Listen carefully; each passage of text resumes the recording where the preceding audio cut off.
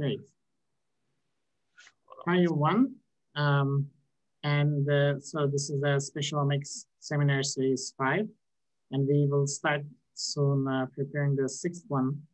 And we have some speakers also lined up. And today we are very happy to have Dr. Ahmet Merchant from Cedars-Sinai Medical Center in Los Angeles. And he will be talking about single-cell architecture of the immune microenvironment in lymphoma. And a quick background for Dr. Merchant is, so he received his Bachelor of Arts in Rice University, then MD from Baylor College of Medicine.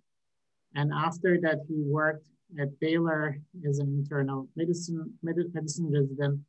And following at Johns Hopkins, he worked as a fellow and an instructor before starting at the University of Southern California as an assistant professor of medicine.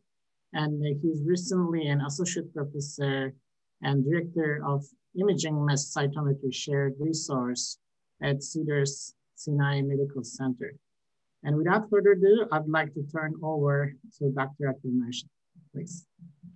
Great, thank you so much for inviting me to be part of this. So, you know, I think this talk will hopefully be a little different than some of the really great sort of cutting edge technology talks that we've heard, because I'm not really a technologist. I'm not here to tell you about a new method. This is a commercial method, but we're sort of trying to take it to say, what can we do with this and how can this inform biology and actually even patient care? So I'm going to actually start talking about lymphoma, but I'm going to start from the pathologist point of view, because in one way, sort of pathologists were like the original tissue spatial folks, right? I mean, that's what a pathologist does. So largely what they do is involve the spatial architecture of tissues. And so those who might not be familiar with pathologists see, so this is sort of a lymph node or lymph node specimen that will be embedded in paraffin. This is important. All the stuff I'm going to show you is from formalin fixed paraffin embedded tissues, which is still the standard for clinical specimen processing, and is sometimes a limitation. Some of these novel spatial techniques, of course, we've heard about, require fresh tissue or specially prepared tissue. So for clinical translation, that can become limiting. But what a pathologist does is they get this embedded in wax and it's sliced into 5-micron sections. And they might get a deck of slides in a little cardboard box that looks like this. And then do a couple of things. They look at what's an H&E standard, hematoxin, and they can see patterns and morphology of cells. And they can do immunohistochemistry, which is an antibody-based method to look at certain proteins. And then they do their diagnostic process that way. If there are any pathologists or anybody familiar with immunology in the group, just probably on this H&E, you could guess that this is a lymphoid tissue by the follicle structure. And you could probably even guess what these two patterns are, what these two proteins I'm standing for. In the bottom is standing for CD20, which marks the B cells, which is sort of the follicles. And the one above is CD3, which marks T cells, which marks the spaces in between. So even just trying to emphasize how powerful spatial patterning is to identifying tissues and their state and function. Of course, the limitations when you use these methodologies, you can't look at multiplex markers, and most immunology and immune classification requires multiplex markers. Lymphoma classification also requires immunophenotyping, unlike, say, sort of other solid tumors, which largely are diagnosed on the H&E. So I'm going to talk about a type of lymphoma called diffuse large B-cell lymphoma. And it's sort of, the name sort of tells you what you need to know about lymphoma and things that pathologists do. So sort of very broadly, the way lymphoma is classified is by the tissue pattern. As we heard just now, we're discussing follicular versus diffuse. And that's the first column here. My mouse seems to close in. There we go. So Okay, so the first column is the tissue pattern, and you can see this is a follicular lymphoma, and they make follicles, although this is cancerous. And in the diffuse pattern, you don't see that. You just see sheets of cells, hence the name. Then the cellular morphology. So you zoom in, and these cells would be considered small with dark nuclei, and these are very large cells with open nuclei and lots of cytoplasm. So these would be a large cell versus a smaller cell. This is also from a follicular lymphoma. And then the cell identity, in this case by protein. This is a marker for CD20 here in the bottom, which marks these as B cells. So the name diffuse large B cell lymphoma is based on this, what the pathologist sees. And diffuse large B cell lymphoma is the most common type of lymphoma and is curable in about half of patients, but half of the patients that come to their treatment, and there's certain variability to that. But until I would say about 20 years ago, this pattern here was the sum total classification. And that all changed with a paper out of Lustow in the NCI. This is, and Ash Alizadeh, this is in 2000. And this was sort of one of the first papers to talk about its different subtypes. And I think probably one of the first papers in cancer, because this was using actually spotted cDNA arrays, so really ancient technology. And what they were able to do is derive gene expression patterns that divided diffuse large B-cell lymphoma, or DLBCL, which I'm going to be talking about for the rest of the talk, into sort of two broad classifications. One that resembled normal cells of the germinal center, again, harkening back to these normal counterparts, and others that resembled B cells which had been activated, so activated B cell-like, and germinal center-like, GC and ABC for activated B cell. And these broad patterns were important because they were able to now separate DLBCL into different prognostic groups. And again, this was one of the first uses of gene expression to do that, and I think in any cancer, certainly the first one that I remember, but definitely one of the, certainly the one pioneering the field. Since then, there's been a lot of evolution. This is a paper from Margaret Ship's group. Almost at the same time, there's another paper from Lou Stouts group doing roughly the same thing. And here, this is sort of much more in this decade where we're using different mutations to classify lymphoma. And in this paper, they classified the lymphoma into sort of three broad categories. And you can see, if you look at, and I've zoomed in so you can't see all of it, but you know, BCL6 is a common translocation, it's really driving cluster 1, P53 mutations in cluster 2. But you can also see that there's a relationship between what we're seeing obviously with the gene expression and mutations, not surprisingly, because if you look at the cell of origin, which is that ABC, GCB classification I mentioned before, cluster 3, which is mutationally defined, and cluster 4 are really enriched in this GCB phenotype, while cluster 5 is really enriched in ABC phenotype. And it turns out there are mutations here that are related to the B cell signaling complex, which would go along with an activated B cell phenotype. So it sort of makes a lot of biological sense. Some of the genetic clusters don't quite match up exactly, and this is an interesting sort of challenge in classification. The NCI group does gene expression and then molecular, and sort of there are different ways to go about it. But this is sort of the state of the art currently in diffuse large B-cell lymphoma. And so our hypothesis was, could we do multiplex spatial imaging to further refine this, to define new subgroups and to correlate with these existing patterns that we see. So I'm going to only have 2 slides on the technology because I'm sure everyone here is pretty familiar. The basic conceit for mass cytometry is you get around the challenge of fluorochrome overlap by using isotopically purified mask tags rather than fluorochrome, so you can do much more multiplexing and you don't have the spectral overlap problem that you would with fluorochromes. And this is from the original description of the method from the paper out of Bodenmiller's lab. And basically, those who aren't familiar, our methodology uses tissue sections exactly like I showed you that the pathologist might have. same thickness, same paraffin embedded formalin fixed tissue. And we use antibodies that are tagged with the mass, with the isotopically pure masses, and stain. The staining is, it inherits all the peculiarities of the antibody. So if you have a good antibody, it stains well. If you have a non-specific antibody, it's going to do that same thing as well. And then the sort of innovation here is using a rastered UV laser to release the material in a pulsatile way, which is then fed into a cytoph to give you pixel by pixel or 1 micron area, ablation area as individual units, which can be reconstructed into patterns and images and cells that can be analyzed. Segmentation is required to release the single cell data.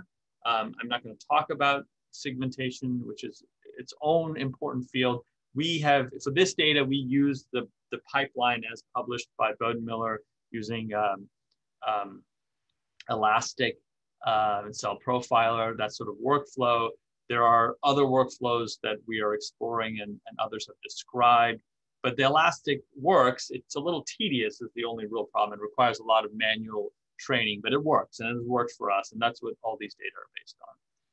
So the study I'm going to talk to you about is from this paper that we were just discussing in the beginning that we've been had as a preprint up, and we've been working on getting it published. But it's about 33 cases of diffuse large B-cell lymphoma arrayed on a tissue microarray. So those who aren't familiar with the tissue microarray, basically you take those blocks that I showed you at the beginning and take in this case, 2 millimeter core and array them in a new block. And then you can use that single block to stain and ablate, and it allows for, batch treatment of staining to sort of minimize batch effects when you do that. So this is a tissue microarray, and these are the actual H&E images to show. You can already tell from this even from this sort of low power view, there's a lot of heterogeneity that we're going to look at. So, as a first pass, we did a lot of work sort of phenotyping the cells and sort of clustering them. We use the phenograph clustering, metaclustering method. And I'll go through this quickly because everyone really wants to talk about the spatial aspects, which I'll get to in just a second. Not surprisingly, the majority of cells are tumor, but we do see a lot of different immune cells which appear in the main cardinal types you might see in the microenvironment. Some endothelial cells, macrophages, CD4 T cells, CD8 T cells, and regulatory T cells, sort of as broad groups summarized here. Again, the majority of it's tumor, which is sort of consistent with the pattern. But there's quite a bit of microenvironment that's highly variable from very low amounts of microenvironment to very high, almost 2 to 1 immune cell to tumor cell, depending on the specific case. And so I'll just show you sort of just one aspect of what we did with this multiplex before we get into the spatial is, so this is actually an image of what that microarray looks like when you stain it for immunohistochemistry. And this is, I should mention, work done with Imran Siddiqui, who's a pathologist who originally collected this cohort. And what he was able to show is when he looked at one marker of interest, for example, PD-L1, which is a marker related to immune checkpoint and immune response, he was able to separate the cohorts based on high PD-L1 expression of greater than 30%, had a much poorer outcome than patients who had less PD-L1 expression. And of course, when we took this with looking at several markers, we were able to sort of do this triple positive score. And this is all within the single cell, which is, why we multiplex. And we were able to sort of improve on that. Even that same cohort, our classification is now much more discrete, and really to separate these groups into very, very good and sort of much more poor prognosis, sort of illustrating the importance of multiplexing within this context.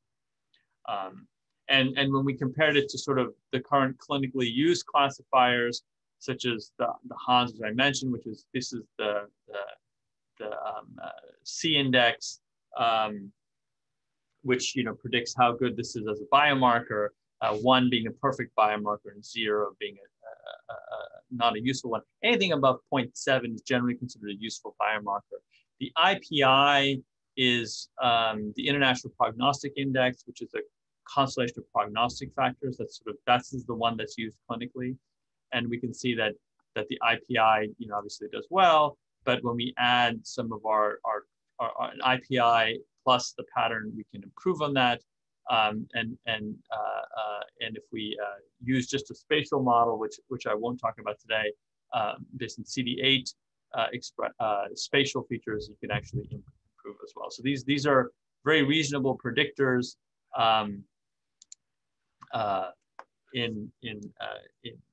for potentially clinical use. Obviously this is a small group, so before we say that it's a useful predictor, we need to validate that. So that's actually kind of what's holding the paper. So we're going to repeat this on a larger cohort. But certainly in terms of conceptually how we can use multiplex imaging to generate biomarkers certainly is a very intriguing approach. Okay, and to go back to what I was saying at the beginning is that we can actually try to map these immunophenotypes, and this is actually now subsetting the regulatory T cells of CD4 cells, CD8 cells into sort of finer groups based on all the different markers that are expressed. And you can actually find very nice enrichments or depletions of these immunophenotypes that correlate with the genetic groups that others have defined. So this is that C1 through C5 that I walked you through at the beginning. That's a genetic classifier.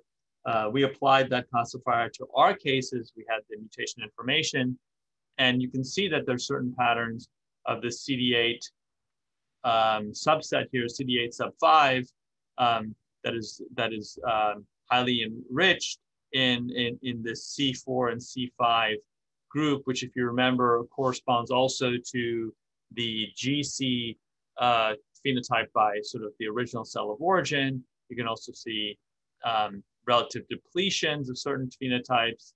This is a certain regulatory phenotype, a highly proliferative or activated regulatory T cell, which actually is probably interferon gamma producing, not really suppressive.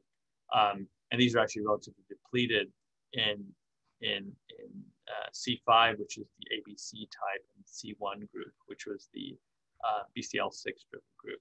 So really nice and reassuring that gene expression defined groups obviously have correlation with genetic groups, which makes biological sense, which also you can find correlations with different immune groups and immune cells in the microenvironment, suggesting sort of a coherent biological process, and perhaps allow us to sort of get more insight into that. So our first pass at sort of spatial analysis was simply to sort of look at how cells in proximity to tumor cells might enrich for certain phenotypes. So one of the things that we were able to do is link these immunophenotypes to chemotherapy response. So for example, patients who are refractory, meaning they did not get a remission to standard chemotherapy, or they relapsed right away, that's a very bad thing, and those patients do very poorly, or versus patients who get a long remission. And you could see that if we just do globally, there was enrichment for certain phenotypes. This regulatory T cell phenotype was enriched in patients who are refractory, as was this M2, which is thought to be an immunosuppressive macrophage phenotype. But there was a phenotype that was very interesting to us, is this PDL1, positive M2 macrophage. So it has the markings of an M2 macrophage, but it also highly expresses PDL1. And PDL1 on macrophages is thought to be very important for the immune checkpoint response, or inhibition of immune checkpoint among T cells and inhibiting immune response. And we'd hoped to see that this was actually highly enriched. But when we look globally, it actually wasn't. But when we actually then restrict the analysis to, say, 10 microns within the tumor, you see that there's actually a very robust enrichment of these PD-L1 M2 macrophages. And so what we're hoping to try to get to is, because these are always going to be, these are within the human patient, they're not perturbed. So mechanism is always sort of at best implied, or we can sort of correlate. You have to do that in the sort of model system. But the conceit is that if things are directly related or directly interacting, they'll be closer than things that are not, right? So if PD-L1 positive macrophage, PD-L1 positive M2 macrophages are modulating chemo responsiveness in lymphoma, then they would do so by being physically closer to the tumor cells. And so we were very excited to see that. So we wanted to then try to do this globally. Excuse me. So to do that globally, we sort of tried to come up with a metric that could analyze patterns and structures in the lymphoma sort of in a global way. And so in most solid tumors, people have looked at this immune pattern, immune spatial analysis. They inherit information from the architecture of the tumor. So if anybody has done this work and looked at it, you'll see things where people say, in the tumor or outside the tumor or on the tumor interface or in the stroma. But those terms aren't relevant to DLBCL. DLBCL grows as sheets, and you can't define those things just by looking at them or by sketching them out. Yet we know there's some heterogeneity there. And so our first effort was to try to see if we could, based on single cell interactions between tumors and their immune cells, just do a simple classification. And so this is a pretty simple idea, is that you take, say, a cell of interest, here this tumor cell, and you measure the distance to the 5 nearest neighbors, as well as the distance to the centroid of those 5 nearest neighbors. And you will get a sense not only of obviously the distance to immune cell, but a distance to, if the distance between, say, the tumor and the immune cell is very close, and the distance between the centroid and the immune cell is very close, and the tumor cell is sort of inside or encased within immune cells, versus if it's more scattered and you can have a distance between a tumor and immune cell that is much less than the distance to the centroid. You have immune cells that are patterned around, but not necessarily sort of surrounding. There are different ways to do this. People have done this in other ways, but the concept is all similar, as you're trying to measure distances to various genotypes. We do this across all the phenotypes we defined previously. So to see if this even would work, we went to something that we know a lot about the structure. We went to a normal lymph node. And so this is just, we picked an area that sort of is pretty diverse. And so you can see that in a normal lymph node, you'll have both clusters of B cells and follicles here, and this is CD20, and this is sort of scattered B cells, as well as germinal center, which will have a ring of tightly packed B cells in what's called the mantle zone, and then in the germinal center where there's sort of activation. And I've shown you 2 other markers here to sort of help orient you. So in this area here in the germinal center, proliferation happens at one end, and clusters of what are called T follicular helper cells, in this case marked by PD-1, are at the other end. And so the light and the dark zones within the follicle, within the germinal center. And so you can see this sort of pattern is here. So we know these structures. We know that, and there's B cells all around, right? Because you can see that from here. So if this works, if this is able to classify these different B cells, we should be able to recapitulate these structures that we see just by looking at the different cells that are around those B cells, right? And so when we do that, we get a cluster pattern of different B cells. So what we've done here is marked all the non-B cells, here you see the color key, the T cells and CD4 and CD8 T cells. And then the rest of the cells, these sort of black and yellow, as well as these different blue, are all different B cell populations that are grouped, are classified based on their distance to other cells. And what you see right away is you can recapitulate the structures that you see, and these are being classified as different, and they correspond to the mantle zone. And then these different B cells are clustered differently because they're light and dark zone B cells. And this is not based on, like, for example, the Ki67 expression, which would also be another way to do it, but just simply on their pattern. So, so we sort of thought that this at least was a reasonable approach, and lymph node was able to classify B cells, and so, or CD20 cells. So we approached it to our sort of cohort of lymphoma. And this is really, right, this is the challenge all of us have, is you've got all these really neat ways of measuring features on a spatial basis, but how do we organize that back into information about tissue and about function, about biology? And so this was our attempt to do so. And so what you see is we get all these distance metrics, and then we cluster them and say, you know, do they make sense, or do they have a pattern that sort of makes sense to us? And so this is the actual distances, average distance to the nearest immune cell in these different clusters. And so B, A, E, and G were very similar.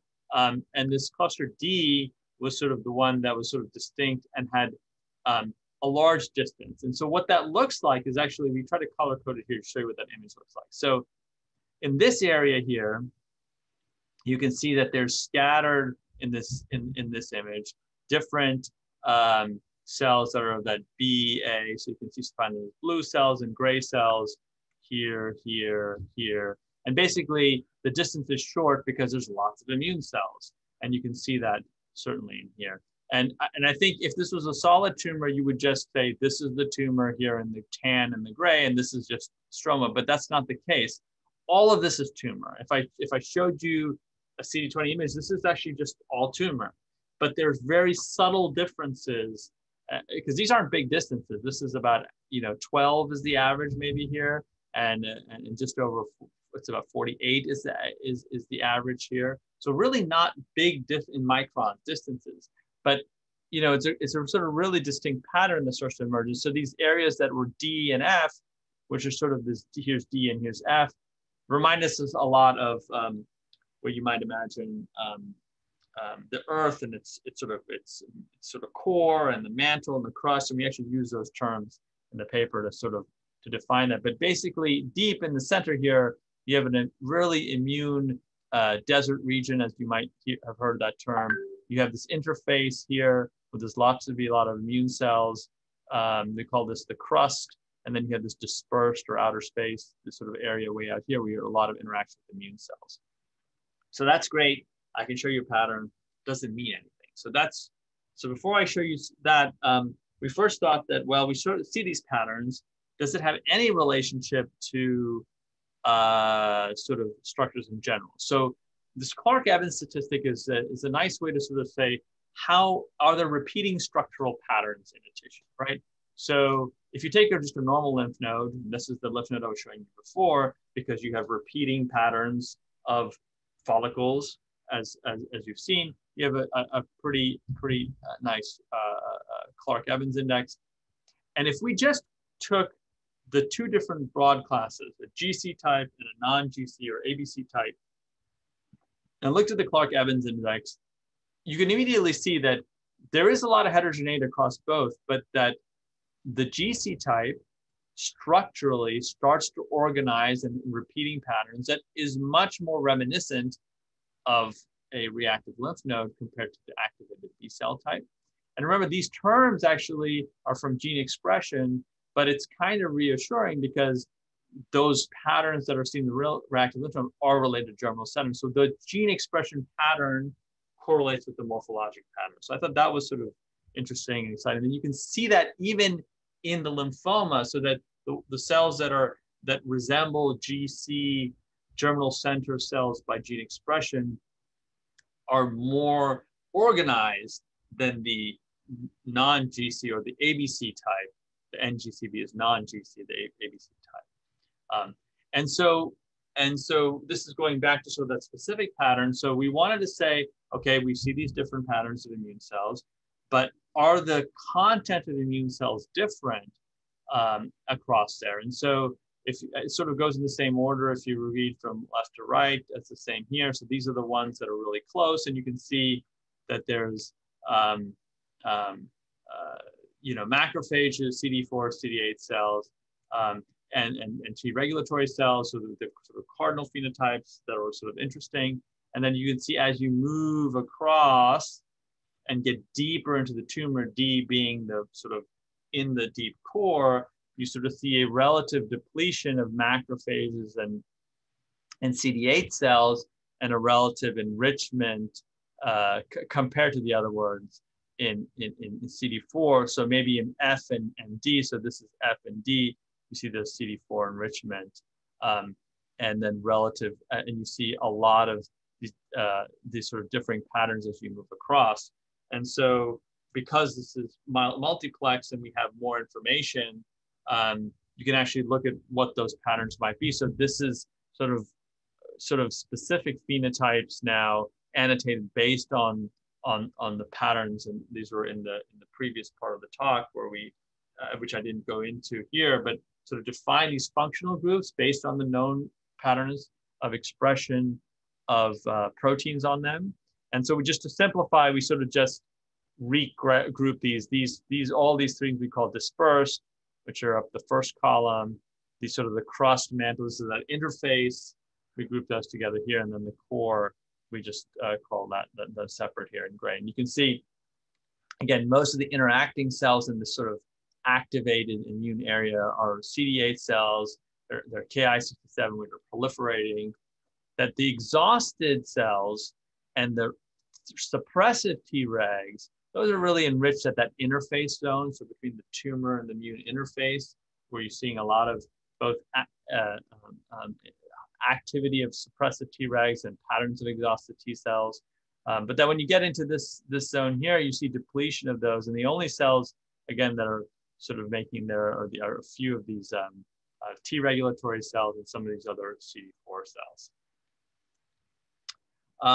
So to summarize this, we sort of created this sort of summary model, and I'll just pick out one example here. So we can do this for different phenotypes, but we could also do it for single protein markers. And one of the ones that came up was CXCR3, and so CXCR3 is interesting because it is a chemokine receptor, and it's associated. It's expressed on cells that have an activated phenotype and interact, and particularly T cells that are interacting with B cells have this pattern. So while in general, as you move deeper and deeper into the sort of the tumor core, you deplete all immune cells.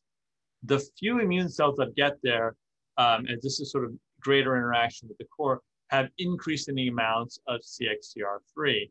And so based on this, now we can't tell which direction it's happening, whether there's chemokines being expressed in those areas that are drawing the CXCR3 positive cells in there, or whether the CXCR3 expression is induced in it. But it's suggesting a very interesting hypothesis that could be easily tested, which we're doing now in a mouse model, of if you wanted to get a T cell to penetrate into a tumor, this particular lymphoma, then you might do so by overexpressing CXCR3 or by modulating the ligand receptor to try to get those cells into there. And that's a really important issue, for example, for CAR T cells. You know, CAR T cells are highly effective for lymphoma. These are, you know, genetically modified T cells, but it's been shown that in patients who are resistant, that the CAR T cells have a problem penetrating into certain areas of the tumor. You'll actually see this very nice pattern where they let this infiltration of T cells around areas of B cells that have no immune cells in them. So one might imagine that if you could overexpress CXCR3, that might be a way to approach that. But you could do this kind of study for any other chemokine receptor that was of interest that you wanted to study.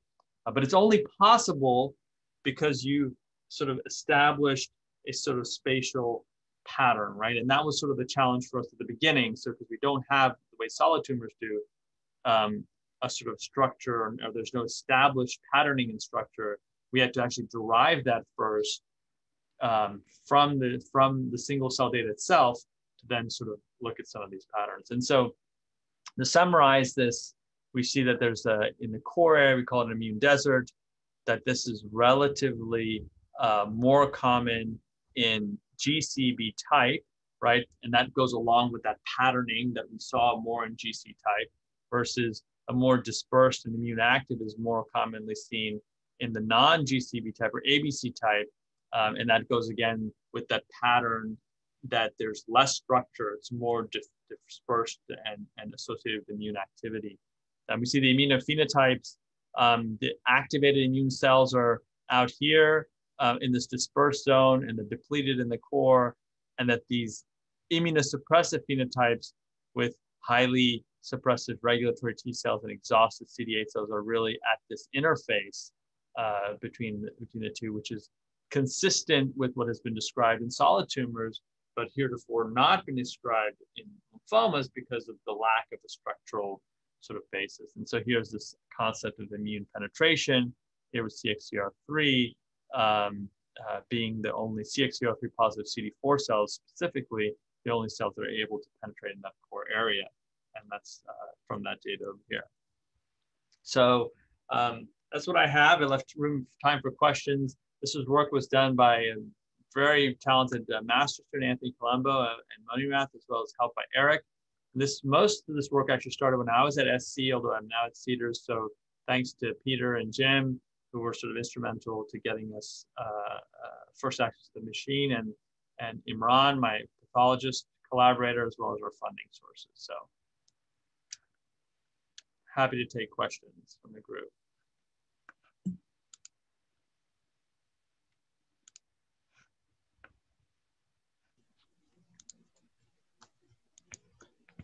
Yeah, I think the biology is super interesting. Yeah, I have quite a few questions, but I would like to have audience ask first. I think one already in the chat box. So Gail, if you cannot read, I can read for you. Okay. Yeah, so the question is, why use N5 centered versus each cell as a point of reference? So yeah, so if you were just trying to do the pattern, each cell could be fine. Originally, our idea was we wanted to be able to distinguish between cells that were sort of adjacent. So in other words, if you had an interface, whether you have immune cells and tumor cells on two sides, versus a tumor cell that was surrounded by immune cells, then by comparing the centroid of 5 cells versus the distance to the nearest cell, you can try to distinguish those. So that was the idea for that. Yeah, so in a very diffuse tumor where there isn't much structure, it'll kind of come out to the same. You could just probably use, a single distance. The other question, confirm these dispersed questions. So these dispersed core patterns are all within regions defined as tumor. Yes, exactly. So all of these regions would be considered to have tumor. If there was no tumor, we excluded them from the analysis. So these would all be considered to have tumor cells in them.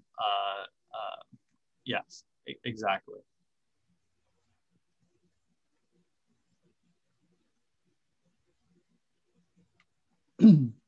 So if anyone want to ask questions, you can also unmute yourself.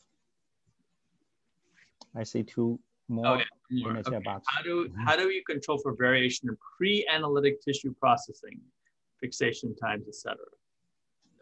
You don't, right? That's what's hard about doing, translational patient-associated research. So what was the question is a great question. There are some ways. So, for example, obviously, your pathologist review of the H&E section is really, really important. Pathologists are amazing. I'm not a pathologist. I can actually look at the patterns of the tissue, the staining, subtleties in the way the nuclei look to address if there was poor fixation, a lot of ischemia, et cetera, and we just avoid those. You get bad data from that. That's, I think, probably the most important point. And then since, again, this is a tissue microarray, we select areas that are meant to be representative also. Well, that can potentially have a bias, so that's sort of built into this, but we select areas that have good preservation to try to minimize that. And then the question was, are they duplicate and triplicate? That's exactly right. In this data set, there are about half of the cases are represented by duplicates. For this analysis, we just combined all the data. We didn't treat them as separate, but that's important. And it will be, I will say, so part of our problem is that diffuse large B cell is diffuse. If you have a tumor with a very specific architecture, with a defined tumor and a defined stroma compartment, then I think you have to be deliberate about sampling it. So for all of the work we're doing in solid tumors, and we have a lot of, I run the course with a lot of collaborators, that's exactly what we recommend. That if you know that there's a very heterogeneous pattern in the tissue, sampling. And so that's what we generally recommend, to do it that way. Let's see, gosh, other questions. Did you not see any dendritic cells? Yeah, great question. Was not in the original panel, but absolutely is critical, because that's probably one of the main things that's regulating, right? Infiltration of CD8 cells has been described in others. So we definitely have it in our repeat panel and hope to report on that. Let's see. We find segmentation of the diverse nucleosides of tumor very challenging. Yeah, so that is true. So in this case, because even though there are different sizes of the B cells, number one, as you saw, they're pretty close to round, as much as round as a cell gets. So while they're a challenge because of density, and we do have challenges, I didn't go into it, there are overlap signal problems because they're so tightly packed. Morphologically, they're kind of pretty close to round. And so most of these segmentation algorithms that sort of assume a sort of a round nucleus and or a membrane pattern. We also have very nice membrane markers that helped us. But I suspect whoever's asking this question, Dylan, is maybe doing like solid tumors where there's a big difference in size, and that does become a challenge to do that. If you're going to use Elastic or a pixel classifier, or any of the, like there's a new algorithm, I think Mesmer, that a lot of people that we were looking at, that depend on good membrane signals, then we include in our panels markers that are helpful for segmentation. So ideally, it's a marker that is both useful for segmentation and biology. So for example, one I like a lot is HLA class 1, because in all the tumor studies, loss of class 1 is an important escape mechanism for immune surveillance. So we want to have that in there. But it lights up almost every other cell type beautifully with a strong membrane signal. So if you use membrane as part of your segmentation strategy, that's a good one. But if you have an epithelial cell, there's some other markers like beta-catenin sometimes works. So that's very strongly membranous. People use the sodium potassium ATPase pump. That's also in the membrane. So it's worth reserving in your panel a few markers that help with segmentation. Yeah, and then the other thing is that if you over or under segment, there's always going to be some error. And so we just sort of the way you might do in flow cytometry, we just filter. So we have a cutoff for small cells and a cutoff for large cells, which may be undersegmented. So we just filter them out that way. Yeah, also maybe I'll talk about that in the first couple of slides I probably missed. So I think the tumor cells are basically also B cells, right? So they kind of carry B cell markers. How did you find, how did you define their tumor versus just normal B cells in your panel?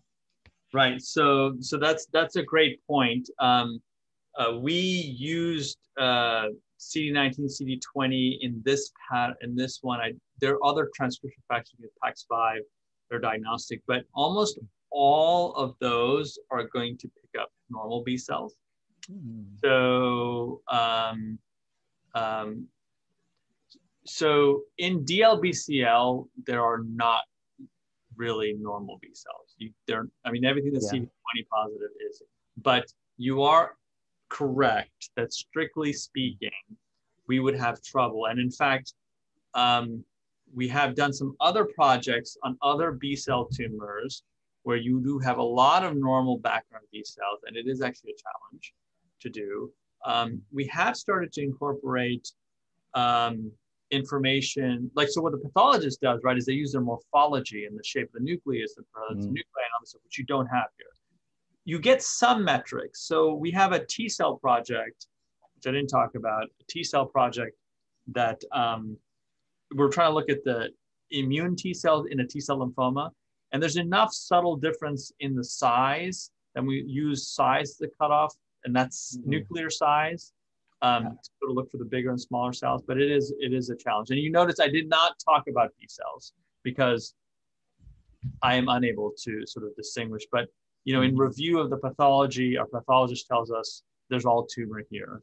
And so, but yeah, that is a limitation in how you approach that. Yeah, but in this case, I think a diffuse large B cell lymphoma, I think my pathology friends told me the same thing. If you pick the right region, they're all tumor cells. They're all tumor cells, and there really aren't residual B cells. That's the main thing, is that there just aren't normal B cells there. I mean, you do see sometimes you see infiltration of other cells, but I mean, you can look at. I mean, so I didn't show, but if I just showed you the nuclear signal, and if you had seen the H&E, you can convince yourself that the cells that are stating for CD20 have the really different nucleus from a mature B cell. But so we sort of randomly spot check it like that. But you're absolutely right. In the clustering algorithm, it's not included. So the clustering would not distinguish it. I mean, so if you get lucky, certain tumors have aberrancy, so you can use that. But yeah, it's a challenge for sure. Yeah, I see more questions in the chat box, although I also have a few, but I will. Were you able to corroborate the ABC GCB classifier IMC orthologous method? G versus IHC at this time of diagnosis. Yeah, so in this data set, we did not have so this person obviously knows about how this is done. So our classification was actually done by Hans, and we didn't repeat the Hans classification. We inherited it from the clinical data. So Hans is an immunohistochemistry version of the classification of GC and non-GC. We did not have gene expression data on this cohort. We have a new cohort that we're working on that has all of that. So we will be able to correlate that.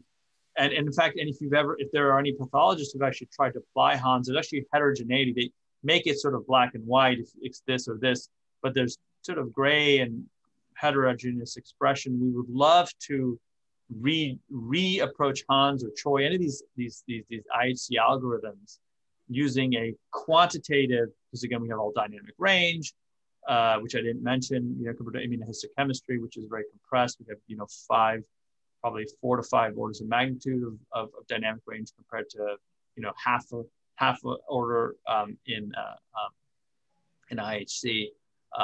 So we would love to sort of maybe go back and relook at that way, but we don't have that data this data set. And then microarchitectures. Okay, so the question is, the microarchitectures you described are centered on tumor immune distances. Did you find any recurrent architectures in immune cell areas? Yeah, so we didn't look at it that way. So like an architecture within a zone. So what we did is we used the immune cells to define, the tumor cells to define zones. And then we looked at the frequency and phenotypes. If I understand the question, you're saying, were those then immune cells further organized? That's a great thought. Actually, we did not think to do it that way. But you're right. I mean, that is the fundamental, right? The fundamental hypothesis is that function follows structure, right? That in an immune cell, a structured immune response, and this is actually what I believe, I'd love to prove, a structured immune response is a good immune response, and an unstructured, disorganized immune response is a poor response. But we actually weren't able to derive that in this sort of limited set, but that would certainly be the ultimate conceit of anybody who does this work, right? Is that you can set out the specific rules of structure. This is the architectural principles for a good immune response, and really just judge the tumor immune response based on how organized or disorganized or what pattern it has. That absolutely would be like our overarching goal, and we're trying to approach that by just getting more data. So we hope to. We're sort of been very open to any and all tumor types because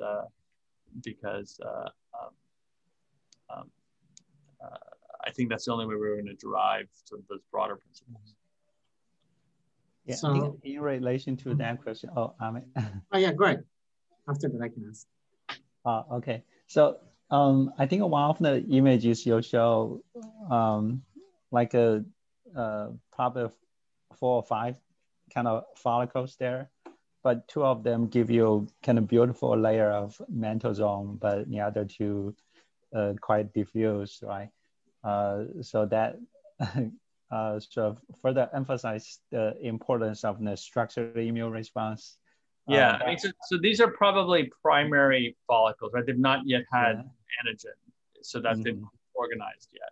Yeah, but on the other hand, so I wonder if you kind of further separate your spatial analysis to those sort of more mature kind of follicles with the mentosome and the early sort of follicles information, and you may have kind of better correlation with the outcome because you kind of mixed kind of 2 types of information together if you average over the entire field of view, right?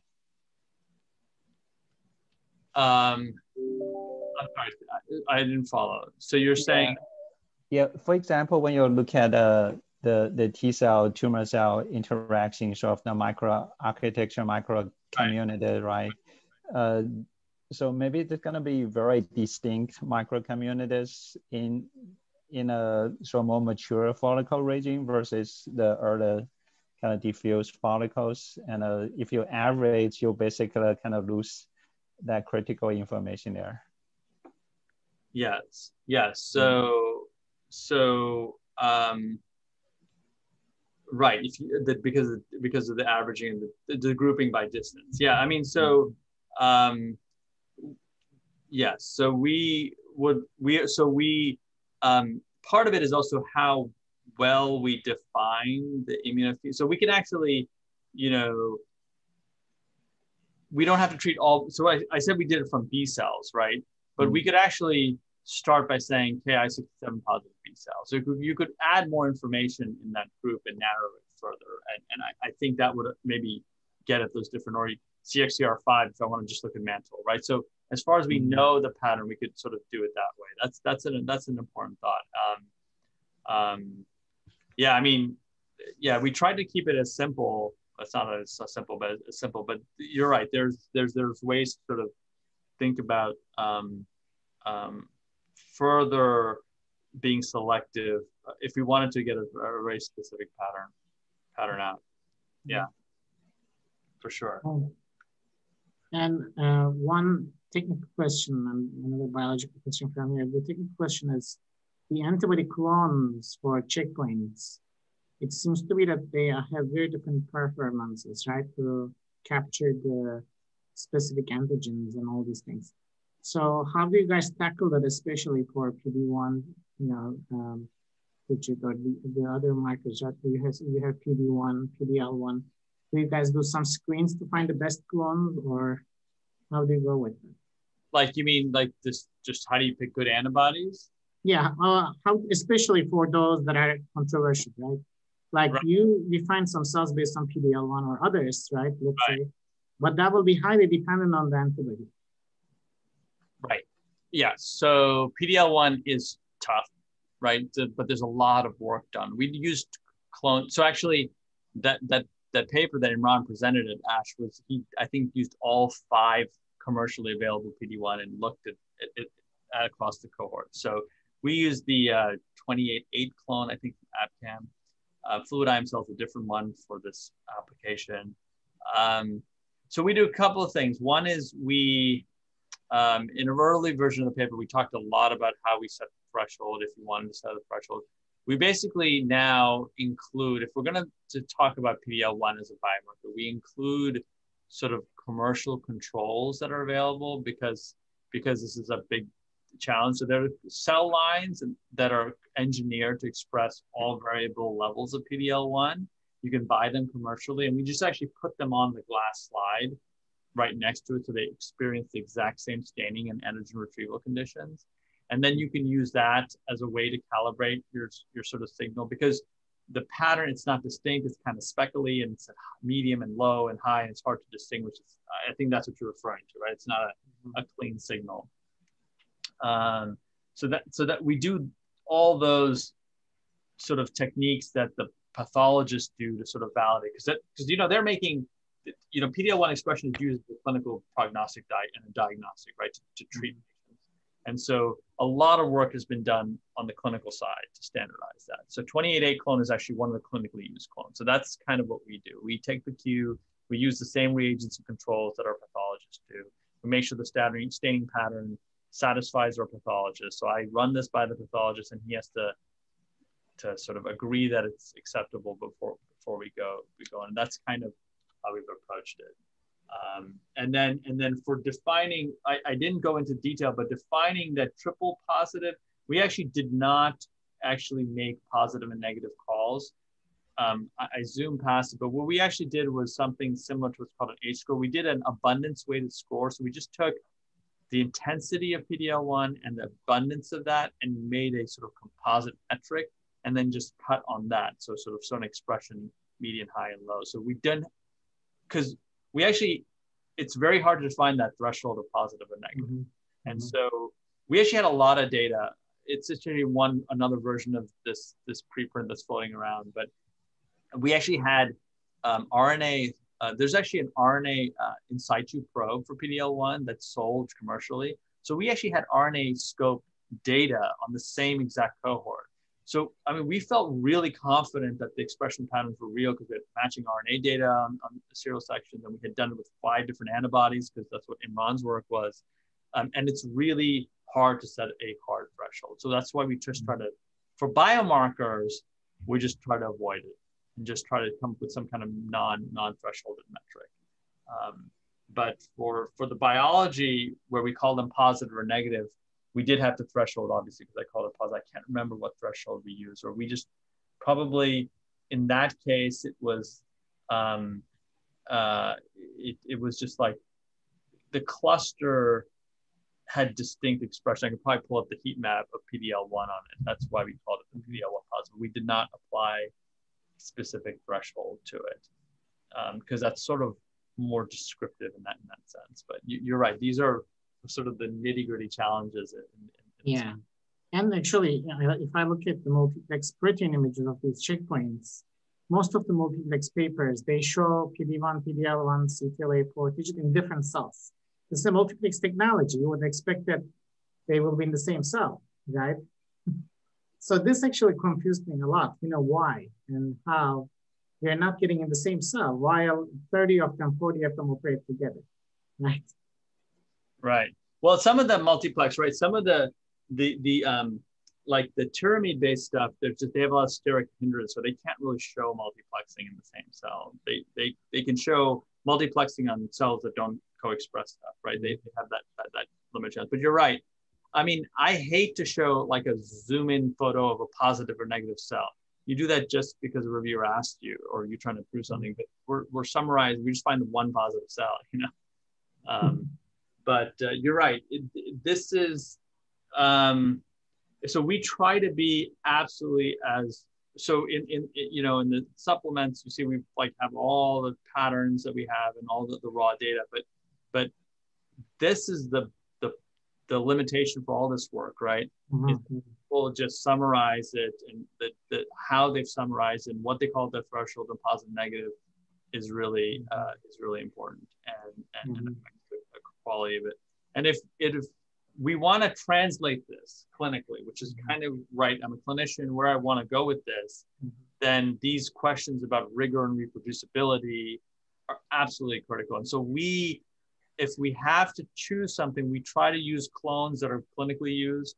We try to use methods. So we're exploring auto stainers and things like that to try to basically take cues from pathologists, use the controls they use the antibodies they use, so that we're adjacent to clinical use, so that we can translate. That's kind of how we've done it. Exactly. And another biological one, a quick one that will be, so those classifications that we talked about, right? ABCGCD, some of those are epigenetic driven, right? And there are mutations in epigenetic enzymes that drive some of these processes. And do you have any plan to relate this mechanism to what you observe here? And related, or could be different, the CXCR observation, do you have any more plan to get into more cytokine biology? Yeah, absolutely. So for the second one, the CXCR3, for example, we're setting up exactly mouse models. So there's a mouse model DLB. So that's the only real way to sort of get at it. And we'll try to validate that biological observation, and other ones we've sort of seen with patterning. Epigenetic, we have, so these are big cohorts. So a lot of these have been done. So what I have been doing is collaborating with folks who have done epigenetic, genomic, gene expression profiling of large data sets. And we're basically just trying to get all those samples in and do IMC on them. And then we'll see if we can correlate. I mean, it certainly would make sense, right? The gene expression is likely, as you said, reflecting epigenetic states. And so either mutations in epigenetic or in things that mutations that control epigenetic machinery might be correlated, or epigenetic profiling. Certainly doing that in T-cell lymphoma, where that's very well described. That's exactly the project we have in T-cell lymphoma. So yeah, I think it's multi-omics, right? It's and some of these things we bring directly into the assay, like you can try to look at certain methylation patterns because there's antibodies for it, and some of them we inherit as external metadata that we try to integrate, and these are obviously of great interest to us as well. Exactly. And Sanjay, I think, has a comment on steric hindrance. A bit complicated. Okay, sorry. Steric hindrance may be a bit complicated. Cocktail staining-based methods are likely hindered by the same amount of antibodies or competitive binding very close epitopes. In cyclical, antibodies are stripped between the cycles. That's true. So we've done those leave one out to see if we see any difference, and it depends on obviously the antigen density and the specific proteins you're looking at. We've never seen a difference, so we just assume there really isn't seen it, at least in cocktails we've used. My understanding, I don't do the OPAL TSA tyramide base, but my understanding from those folks is that the hindrance comes from the covalently bound material that gets put down. That's where the problem lies. But I'm not an expert. That's what I was told. But I'm not an expert in that. Yeah, I can clarify. I think, sorry, Akil, I enjoyed your talk. I am involved in some similar work over at Cornell and pathology as well as a pathologist and working in imaging with OPAL products, and not IMC or maybe in particular, but The opal steric hindrance I haven't observed to be too big an issue, although it's hard to know really to what extent there is some issue there. I mean, in chromogenic IHC, you really form an umbrella of chromogen where you can't get another chromogen at the same site if you're doing, alkaline phosphatase and DAB or something like that. But opal, I mean, we've co-localized antigens in the same cell with relative frequency. So, checkpoint proteins on the same cells. I haven't had too much of an issue doing that. But if there's some competition, I don't think we've done enough rigorous studies to evaluate to what degree there may be signal drop off based on proximity of two antigens, but certainly not to the extent that chromogenic IHC prohibits that kind of co-localization. We definitely see, CD3, 4 on the same cells, 3, 8 on the same cells, checkpoint proteins on the same cells, and without too much difficulty. So, okay, that's good to know. Thank you. Yeah. Great. Are there any other questions? If not, let's thank for the speaker again. Thank you, Dr. Marshall. I think this was really helpful and great for our lymphoma biology also. We learned a lot about it. Thank you so much. Real pleasure. And before we wrap up, I'd like to announce that next week, we will have Dr. Liang Tsai from group, his last name is Liang Tsai group from University of Washington. And he will be talking about dissecting behavior-regulated transcription in the brain by pixel-seq. And with this, then, we are wrapping up for today. Thank you guys for participating, and please enjoy your weekend. Hope to see you next week. Goodbye.